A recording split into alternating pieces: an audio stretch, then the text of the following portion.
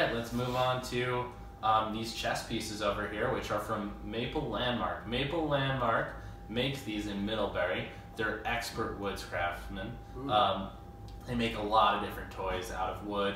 They're known for their train pieces, but we actually needed a chess setup. We already had this chessboard, and so we needed some chess pieces. Yeah, we got dogs. Like if you're a New England family, you probably got some dogs or some, you're running amok in the house. You might lose a pawn or a queen or a horse or something.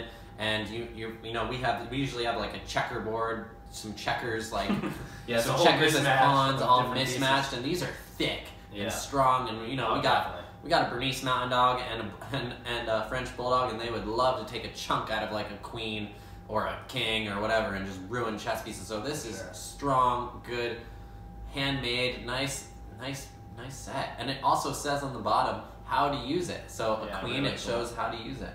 So that's great if you forgot. I have really nice engravings of both how to use it, what piece it is, and the design of the piece, which is really cool. And the fact that it's really thick, it's kind of fun when you're destroying your opponent, just to like make a loud, nice thump.